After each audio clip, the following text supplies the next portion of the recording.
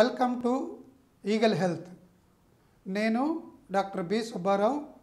విజయవాడలో గత 33 సంవత్సరాలుగా SK super speciality laser eye హాస్పిటల్ను నిర్వహిస్తున్నాను. ఇప్పుడు మీకు కంటికి సంబంధించి అంటే మీకు ఏదైనా కంటి ప్రాబ్లం ఉంది, కంటి సమస్య ఉంది, సో ఎటువంటప్పుడు ఐ డాక్టర్ దగ్గరికి అంటే ఐ స్పెషలిస్ట్ దగ్గరికి, కంటి డాక్టర్ దగ్గరికి మీరు వెళ్ళాలి. సో అన్నిటికన్నా ఫస్ట్ థింగ్ ఏమంటే, మనకు ఎప్పుడైతే మసగ్గా ఉంటుందో, అంటే సపోజ్ మనం టీవీ చూస్తున్నాం అంటే చిన్నపిల్లలు కానీ వీళ్ళు కానీ మసగ్గా ఉంది అంటే తప్పనిసరిగా అంటే పిల్లలు కానీ పెద్దలు కానీ ముసలి వాళ్ళు కానీ ఎవరైనా కూడా ఒకసారి కంటి డాక్టర్ దగ్గరికి వెళ్ళి పరీక్ష చేయించుకోవాలి.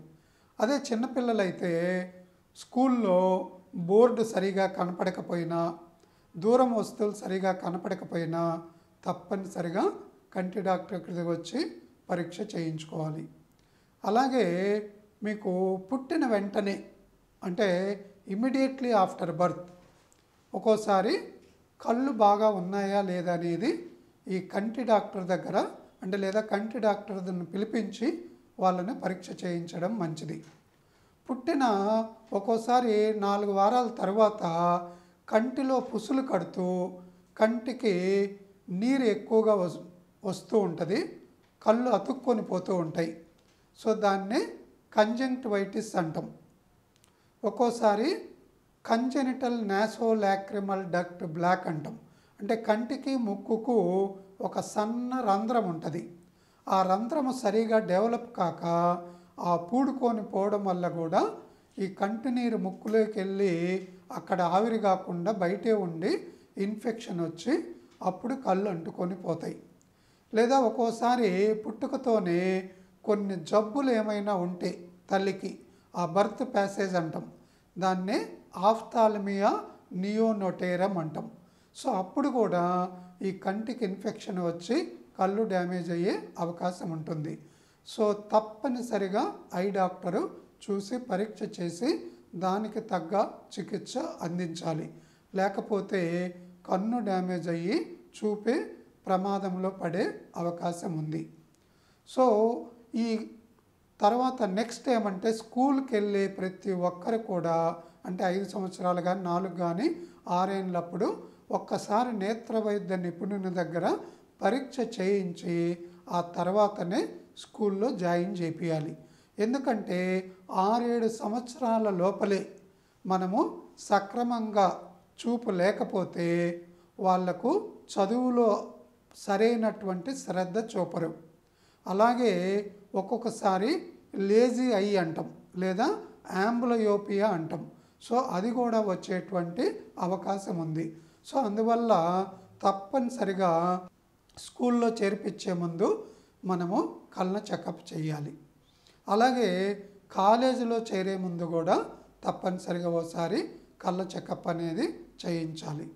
అలాగే మీకు అంటే 40 సంవత్సరాల వయసులో ఇది మనం చూసే బుక్కు సక్రమంగా కనపడకపోవడము, అక్షరాలు 1 7గా కనపడము, 3 8గా కనపడము, ఇలా ఉంటే దాన్నే ప్రెస్బయోపియా అంటాం, అంటే చత్వారము అంటాం. సో మళ్ళీ కళ్ళజోడు పెడితే అప్పుడు మనకు సక్రమంగా చూపు కనిపిస్తుంది. సో ఇలా డిఫెక్ట్ ఉన్నటువంటి వాళ్ళు కూడా కంటి డాక్టర్ దగ్గరికి వెళ్ళాలి. సో ఇంకో అతి ముఖ్యమైనటువంటి విషయం ఏమంటే, అందరికీ వచ్చేది తలనొప్పి. ఈ తలనొప్పి ఉన్నటువంటి వాళ్ళు అందరికన్నా ముందు విజిట్ చేయాల్సినటువంటి డాక్టరు ఎవరు అంటే ఐ స్పెషలిస్ట్, కంటి డాక్టర్ దగ్గరకు వచ్చి చూపించుకోవాలి. ఇంతకుముందు తెలియజేసినట్టు రిఫ్రాక్టివ్ ఎర్రర్స్ అంటాం, అంటే దృష్టి దోషాలు ఉన్నప్పుడు తలనొప్పి వస్తుంది. అంటే ప్లస్ పవర్ కానీ మైనస్ పవర్ కానీ యాస్టిగ్మాటిజం కానీ ఇవి ఏ ఉన్నా కూడా తలనొప్పి వచ్చేటువంటి అవకాశం ఉంది. సో అందువల్ల తలనొప్పి ఉన్న ప్రతి ఒక్కరు కూడా కంటి డాక్టర్ దగ్గర పరీక్ష చేయించుకోవాలి. అలాగే కంటిలో ఏదైనా నలక పన్నా కూడా ఇమీడియట్గా కంటి డాక్టర్ దగ్గరికి వచ్చి పరీక్ష చేయించుకొని ఆ నలకను తీయించుకుంటే చాలా మంచిది. అలాగే షుగర్ జబ్బు ఉన్నటువంటి వాళ్ళు చాలామంది ఏమంటే షుగర్ ఉంది, ఓకే ఇప్పుడే కళ్ళు చూపు బాగానే ఉంది, మనం చూపించుకోవాల్సిన అవసరం లేదు, పరీక్ష చేయించుకోవాల్సిన అవసరం లేదు అని అపోహపడుతుంటారనమాట. షుగర్ ఉన్నటువంటి వాళ్ళల్లో 100కి 30 నుంచి 40 మందిలో కళ్ళు దెబ్బతినేటువంటి అవకాశం ఉంది. అంటే మీకై మీరు చూపు తగ్గింది అని తెలుసుకునే లోపలే 70-80% కూడా చూపు పోయేటువంటి అవకాశం ఉంది. సో షుగరులో వచ్చేటువంటి కంటి జబ్బునే డయాబెటిక్ రెటినోపతి అంటాం. సో వీళ్ళు సంవత్సరానికి ఒకసారి లేదా 6 నెలలకు ఒకసారి తప్పనిసరిగా రెటినల్ ఫండస్ డిజిటల్ ఇమేజింగ్ అంటాం. ఆ పరీక్ష చేయించుకుంటే ఎక్కడ ఏమాత్రము చిన్న మార్పులున్నా కనుక్కొని దాని ప్రకారం మనము చికిత్స చేయవచ్చు. సో అలాగే హైపర్ టెన్షన్ అంటాం. అంటే బీపీ, బ్లడ్ ప్రెషర్ ఎక్కువగా ఉన్నటువంటి వాళ్ళు కూడా కంటి పరీక్ష చాలా అవసరం. సేమ్ అలాగే ఇంతకుముందులాగే రెటినల్ ఇమేజింగ్ అంటాం, డిజిటల్ ఇమేజింగ్. వీళ్ళల్లో ఒక్కోసారి ఉన్నట్టుండి రక్తనాళంలో అడ్డంకులు ఏర్పడతాయి. సో దీన్నే బ్రాంచ్ రెటినల్ వీన్ అక్లూజన్ అంటాం. అలాగే సెంట్రల్ రెటినల్ వీన్ అక్లూజన్ అంటాం. ఒక్కోసారి కంటి నరమే ఎండిపోతుంది. సో దాన్నే సెంట్రల్ ఆర్టరీ అక్లూజన్ అంటాం. సో ఇవన్నీ కూడా బీపీ ఉన్నటువంటి వాళ్ళల్లో ఎక్కువగా జరిగేటువంటి అవకాశం ఉంది.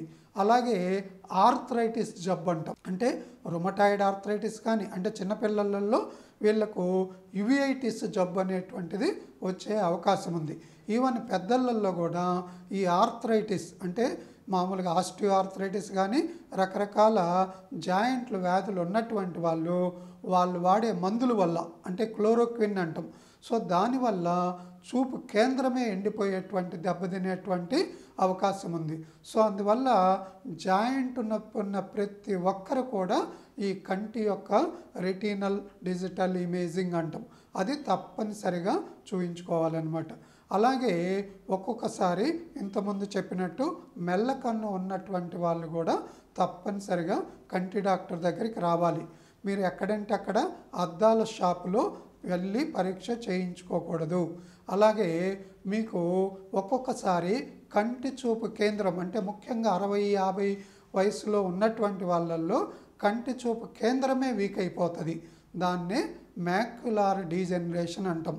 సో ఇది ఆ యూరప్, అమెరికా అటువంటి దేశాలలో 100కి 10 నుంచి 15 మంది 60 సంవత్సరాల పైబడిన వాళ్ళల్లో ఈ జబ్బు వస్తుంది అనమాట.